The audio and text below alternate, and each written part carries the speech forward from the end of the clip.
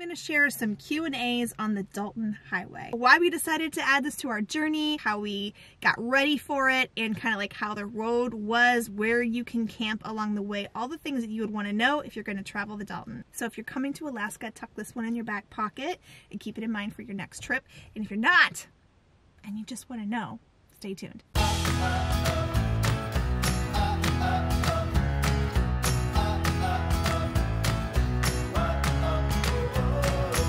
Hello and welcome back to No Ordinary Path. I'm Kristen. My husband's a travel nurse. We travel all across the country, and right now we are exploring Alaska. This is one of those Alaskan adventures that is absolutely amazing, but also not talked about as much, I feel like.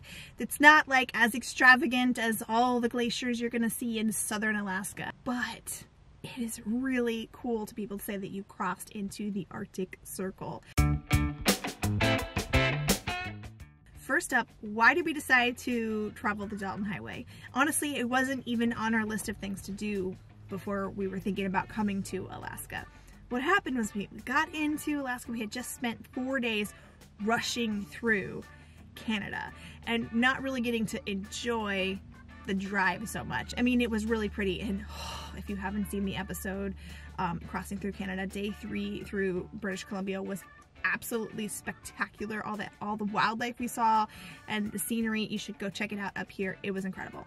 So the Dalton, a long time ago, I don't know if I can say that, before I was born, my dad was a trucker and he took the Dalton Highway over Alaskan Pass, and I have heard stories of this growing up about how scary the road was, and it was dark out and it was winter and icy and scary and all the things, and it actually has never really crossed my mind that that would be a road that I might get to experience someday. We're right near the Dalton Highway while we're in Fairbanks, was like, ding, I want to go see this. So we would get on the BLM website, and the first thing that it says is, "This is no ordinary road."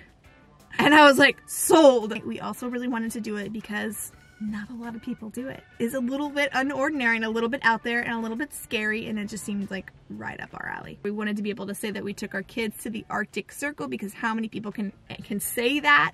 And so then we started researching how we should go about this, and it started from there. Yes, we were a little concerned. We definitely had some concerns. We talked to both of our families about it, and we kind of like talked through the things that we would need to do to make sure that we were prepared.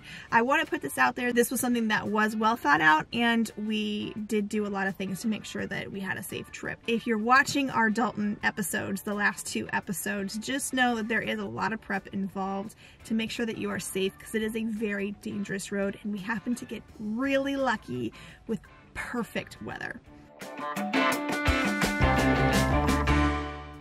Before we left for Alaska, period, we did a bunch of upgrades. You might remember we did a Trick My Trailer series where we upgraded a lot of the underbelly. She basically had a brand new like suspension system and axles, leaf springs, all that stuff before we even started heading towards Alaska, so we felt like we had done pretty well with our upgrades and it could handle it. We tried to time the weather as best we could. We looked at weather in Coldfoot, along Alaskan Pass, and in Dead Horse. It can be cloudy, it can be cold, and if there's any moisture, it is going to make for a very muddy travel day, which is terrible for your vehicle, and you don't want to travel in that. We spoke with rangers at the visitor center in Fairbanks. We asked them questions about the road and things that we could do to prepare better, and where we could stay and where it was legal to camp.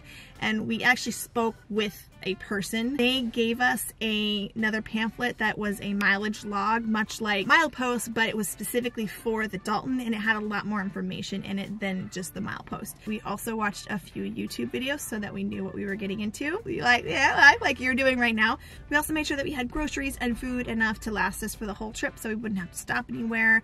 There is one restaurant on the whole route. It is in Coldfoot, and I highly recommend it. It was so fun to eat at the Truckers Cafe. Had all of our own water, which we highly recommend because the water was a little iffy. 2 places to get it along the road. You had to like pump it until the water was clear, and then even then it had a minerally taste. John actually taste tested it. It says it's safe to drink, but we didn't want to put it in our rig. We have spare tires for all of our vehicles, the truck, the Jeep, and the trailer. Only one. It does recommend that you have 2 spare tires. Luckily, we did not need it, but we only had 1.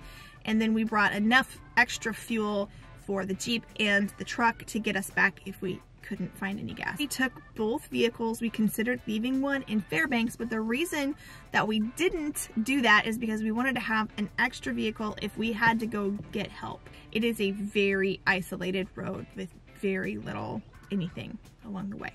So be prepared. Have all the things that you need with you.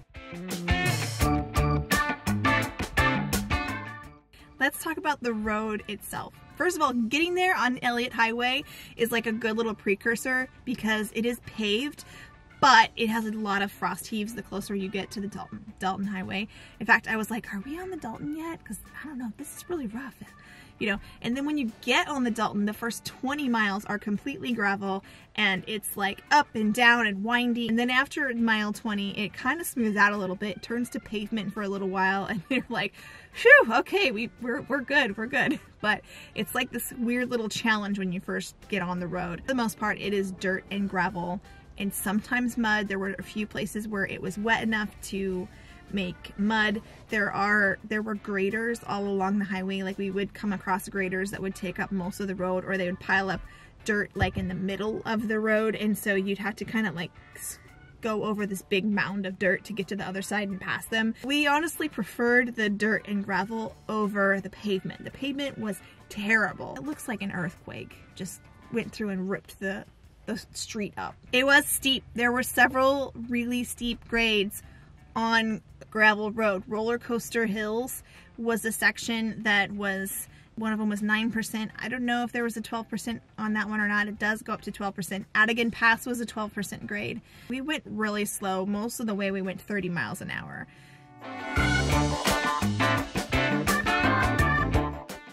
There was some traffic. There were other just single vehicles on the road. There were like pickup trucks, and then there were big oil rig trucks, and then campers. Did we see any other people with campers? Yes, we saw a couple of Class C. There was one that was a rental, and I'm like, do they know you're doing this? So we saw probably 2 or 3 Class C's and one Airstream travel trailer that was at the 5-mile camp at the Yukon River camp that we went to.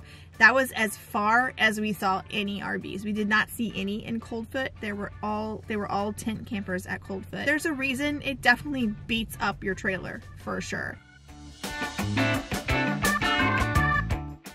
There was actually a little bit more to be had than I imagined. So there was a gas station at the Yukon River camp, and then at Coldfoot there's gas. There's also some at Dead Horse. It is very pricey. Although there's a ton of BLM land, you can only camp in the designated campsites or campgrounds. The road is used mostly for the pipeline, and there's a lot of little turnoffs for the pipeline maintenance. You cannot camp or park in any of those pull-offs. The 5-mile camp at the Yukon River, it's 5 miles from the Yukon River, hence the name.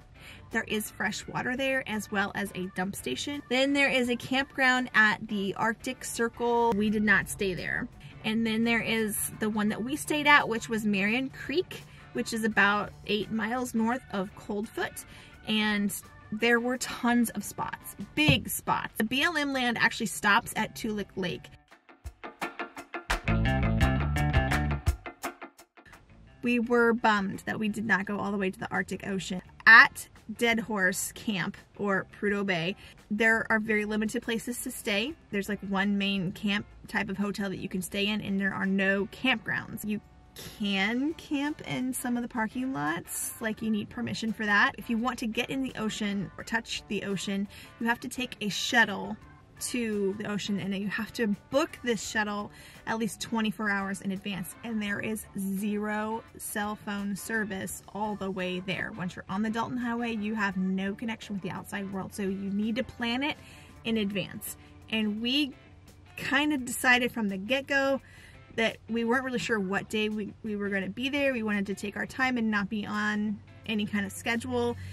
So we did not make reservations. Also, our kids were very done in the car, and unhappy kids make for an unhappy ride, and we didn't want to push our luck. So we quit while we were ahead. And I hope you make it all the way there, because truly, I really wish we could have put our feet in the Arctic Ocean.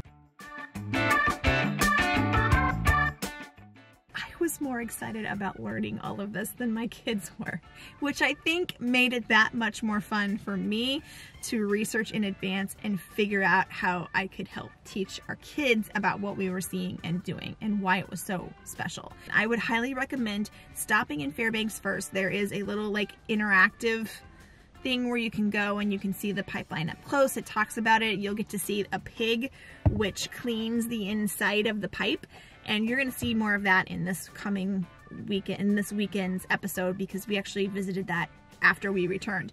But I would start with that. Go see that. Go to the visitor center in Fairbanks. Ask the rangers about it. They have all kinds of information. I got on YouTube. We have a premium YouTube account where we can download videos and watch them offline. So I downloaded things like the History Channel video on the Alaska pipeline. I downloaded stuff about musk ox, about the Arctic Circle, and why does it stay sunny in the summer and stay dark in the winter. Mostly I ended up watching them because the kids weren't extremely interested, but we did watch a few things together that we could enjoy and learn some more about what we were seeing. When I said that I felt like Mrs. Frizzle, I was not lying.